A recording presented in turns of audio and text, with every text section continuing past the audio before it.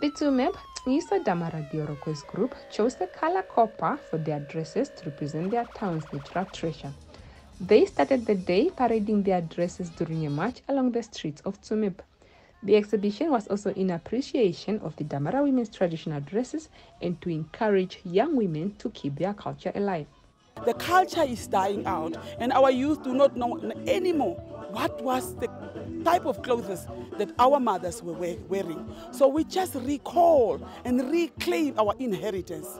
So our group is part of the national events that is being celebrated all over Namibia. Some young women also joined the parade. Woo!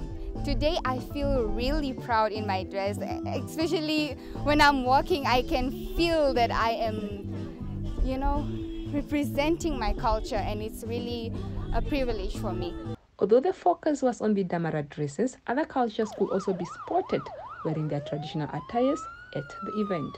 We are united as one. We've never been divided. Even in the locations, you find them everywhere. We don't have a certain location of a certain nation. So we are united since we have been in childhood. Donkey meat was of course served to those in attendance, while other cultures also prepared their traditional food. The launch of the Tsumeb ṭʻNīsa Damaradi Horokhoes Group was sponsored by one of the businessmen of the town, Sadie Rodriguez. Other towns will launch their Damara dresses in their respective colors to celebrate the traditional dresses nationwide. Evelyn Poles, NBC News, Tsumeb.